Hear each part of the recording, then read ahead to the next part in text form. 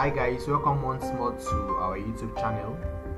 In today's video we are going to look at continue the curve sketching tutorial questions.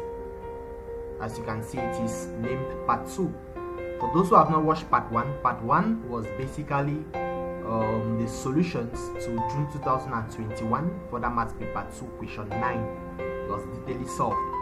So I'm going to include the link to the video in the description and also in the comment section, so that after watching this video you're going to watch it. Endeavor to subscribe to the channel if you have not yet subscribed, and for those who are subscribed, we thank you so much for your subscription. Make sure you invite your friends, you share with your friends, so that they benefit also from our resources. Alright, so in today's video we are going to be looking at exercise 2.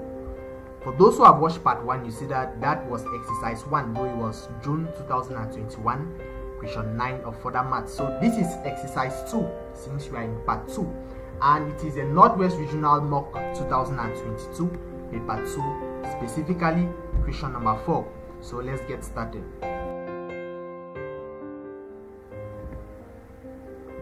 Alright, so the question reads, a real valued function is given by f of x equal to the ln of 2x minus 6 divided by x minus 1. Roman 1, 2 marks, find the domain of f. Roman 2, which is allocated for 3 marks, evaluate the one-sided limits of f at the boundaries of its domain. Hence, state the equation of the 3 asymptotes to the curve y equal to f of x. Roman 3, find the coordinates of the points where y equal to f of x crosses the coordinate axis, 2 marks. Roman 4, which is 3 marks, find f prime of x and explain why the graph y equal to f of x has no turning points. Roman 5, find the second derivative, that is f double prime of x, and explain why the graph of y equal to f of x has no points of inflection or has no inflection points. Roman 6, 2 marks, determine the intervals in which the domain where the graph is concave up or down. Roman 7, determine the center of symmetry of the curve y equal to f of x, 1 mark. And finally, Roman 8, sketch the curve y equal to f of x, and it is allocated for 2 marks. Alright, so we are going to begin by looking at the solutions to the first 4 parts, that is Roman 1, Roman 2, Roman 3, and Roman 4. So stay tuned as you watch. Alright, so let's begin with Roman 1. It's asking us to find the domain of definition of the function y equal to f of x. Now, the domain of definition of a function in variable x is the set of values of x for which that function is defined or for which the function exists. Now, this is the ln function, and when is this ln function said to exist? First, if the interior is defined and when the interior is positive. When the interior is positive, the ln of a positive number will exist. Now, for the interior to be defined, the denominator should be different from 0.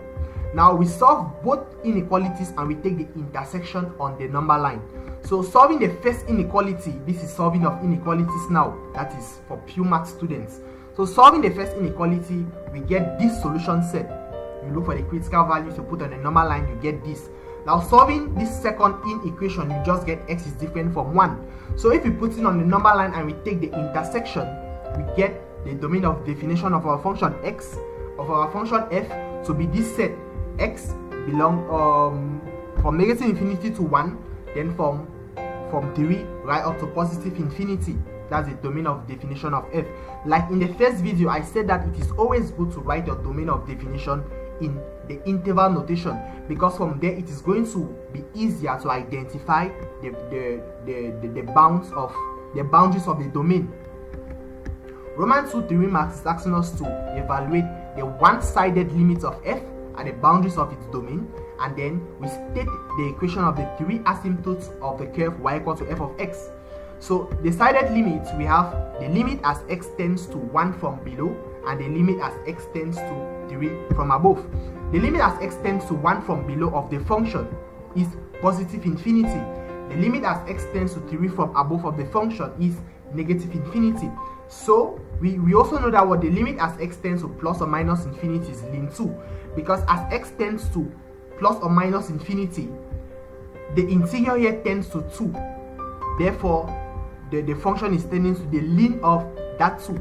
So if you watch the first video, we explained why how to get the asymptotes, that is the horizontal, the vertical, and the slant asymptote.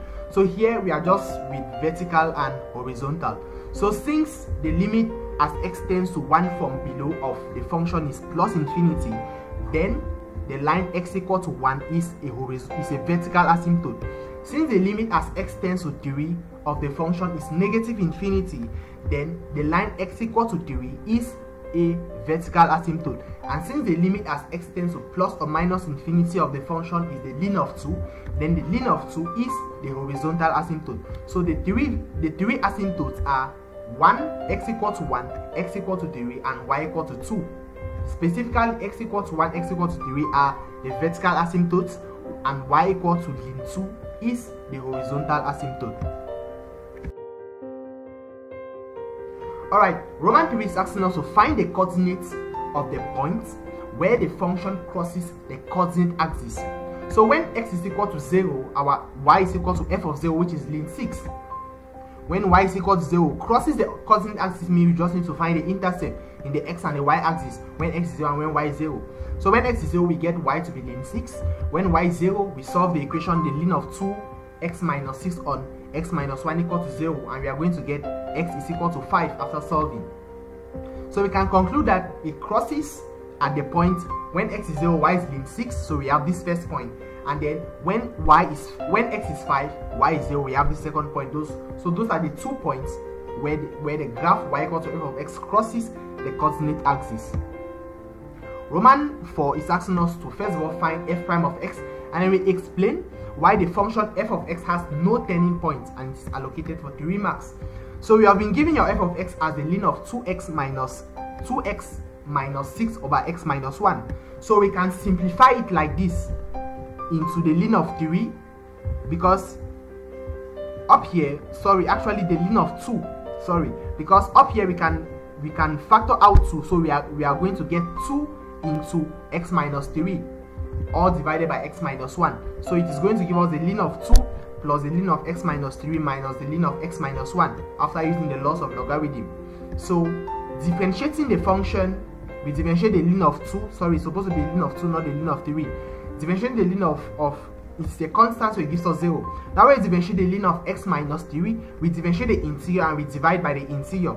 Differentiating x minus 3, we get 1, and we divide by x minus 3.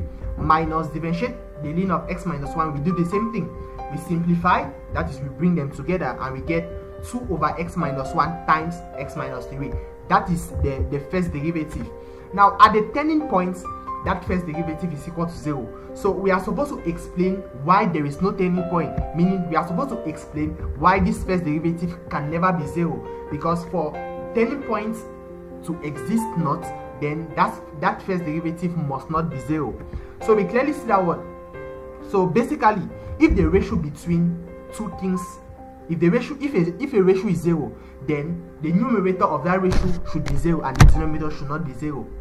So if something over something equates to 0, then just what is in the numerator should be 0.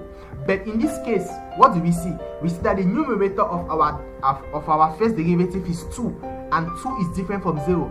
Hence, we conclude that there is no turning point, since this guy here can never be 0. So that is the explanation. Alright, so let's go to the next 4 parts, which is Roman 5, Roman 6, Roman 7, and Roman 8. But let's begin with Roman 5. We are supposed to find the second derivative, and then we explain again why there is no point of inflection. So we have our first derivative as this. So we can do the first derivative as this. We can look for the second derivative. We just use the quotient rule, and we look for our second derivative. We keep our numerator is 2. We just keep our numerator. Now we keep the denominator, we differentiate the numerator minus, we keep the numerator, we differentiate the denominator, we divide it by the square of the denominator. That's differentiation. So we are going to get this in return. Now, what happens at the point of inflection? At the point of inflection, the second derivative is equal to 0. So in order to show that there is no point of inflection, we just need to show that what this second derivative can never be 0. Remember, the function is defined on its domain. So let's see what we are going to do. Now, this second derivative equal to 0 means that x is equal to 2, because for this second derivative to be 0, then the numerator should be 0. If for the numerator to be 0, then x should be equal to 2. When x is 2, the numerator is 0.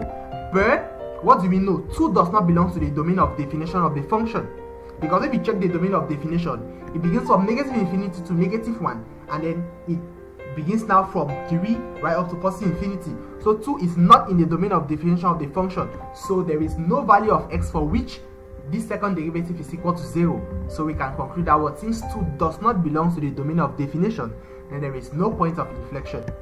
Now Roman 6 is asking us to determine the intervals where the graph is concave up and where it is concave down. So for it to be concave up, the second derivative should be less than 0. For the second derivative to be less than 0, then we can means this, because this is the second derivative, the identity is less than 0. We can divide both sides by the negative sign, and then we get something greater than 0. Now we need to solve that inequality. So we see that what this for we see interpret a ratio. For what does it mean for a ratio to be greater than 0? If a ratio is greater than 0, then either the both numerators, that is the numerator and the denominator, is greater than 0, or both of them are less than 0. Because if you divide two negative numbers, you have a positive. If you divide two positive, you have a negative. But clearly we see that what the denominator is always greater than 0, because it is something squared. So it means that for this ratio to be greater than 0, then just the numerator is supposed to be greater than 0. And for the numerator to be greater than 0, it means x minus 2 greater than 0. So x is greater than 2. So we have x is greater than 2, but we need to intersect it with the domain of definition, because x can be greater than 2, but there might be some values there that are not in the domain of definition. So when we intersect with the domain of definition, we just get x greater than 3. So for all values of x that are greater than 3, the function is concave up. Now for concave down, we do the same thing. Now for concave down, the second derivative should be greater than 0, meaning this is greater than 0, so we divide both sides by negative, the inequality sign changes. Now for a ratio to be greater than 0, either the numerator is negative and the denominator is positive, or the numerator is positive and the denominator is negative. Because negative on positive is negative, positive on negative is negative. So in this case, the denominator is already positive. So for this ratio to be negative, then just the numerator is supposed to be negative. And the numerator being negative, meaning x is less than 2, we also intersect with the domain of definition and we get x is less than 1. So for all values of x less than 1, the function is concave down. So clearly, f is concave up if x is greater than 3, and down if x is less than 1.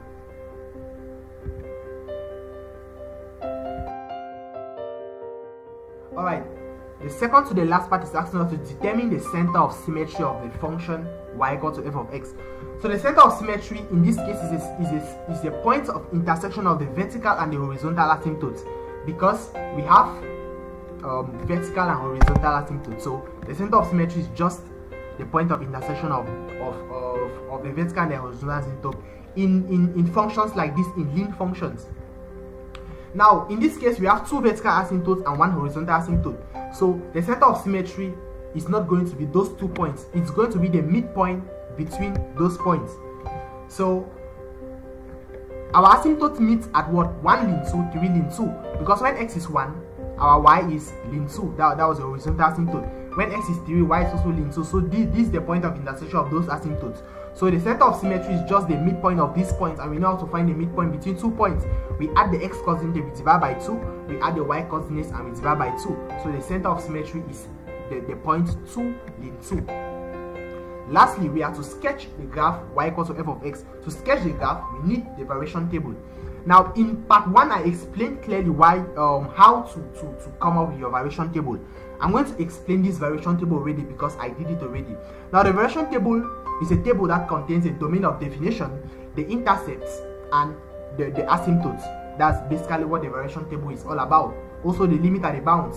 Alright, so for x, this is the domain of definition, negative infinity to 1. 1, it was not defined between 1 and 3, because after 1 it jumped directly to 3, right up to positive infinity.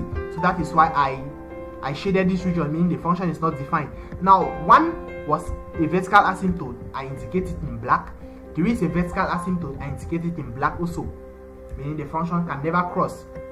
Alright, now we need to look for the sign of f prime of x in order to get the shape of the function. Now in this interval from negative infinity to 1, we pick any value there and then we input it into the function. We check the sign. Doing it, you get a positive sign.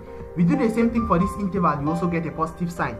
Positive for f prime of x means the function is increasing. So it means the function increases in this interval and also increases in this interval. But you need to know where the function increases to and where and from where it is increasing from. So it increases from the limit at negative infinity. The limit at negative infinity was ln 2, and then it increases from that limit. So it increases from ln 2 right up to, where does it end? It ends at the limit at 1 from below. The limit at 1 from below is positive infinity. So it means it increases from ln 2 right up to positive infinity. Remember, there is no turning point, so it does not turn anywhere. Now we jump to 3. It increases again from what? The limit at 3. The limit at 3 was negative infinity, the limit from above. Increases right up to what? Right up to the limit at positive infinity. The limit at positive infinity was ln 2. So this is basically the variation table. And from the variation table, you can get the graph automatically. So you see that what? We indicate our asymptotes. X equal to 1, x equal to 3, vertical asymptotes. Y equal to ln 2, horizontal asymptotes. We put our intercepts, 5, 0, 0, ln 6. Those are our intercepts that we found already. So according to our variation table, it says that what? It increases from ln 2 right up to positive infinity. So it increases from ln 2. You see, it is increasing from ln 2, that is y. And then it is going right up to positive infinity. You see, in this place, y is tending to positive infinity. But it crosses the y-axis at this intercept. Next, it now increases from negative infinity. You see, the limit at negative at 3 is negative infinity. So it's increasing from negative infinity. It gets the x-axis at this intercept and it is going towards ln 2, but it never touches ln 2 since it is an intercept. So basically, this is a graph of my function.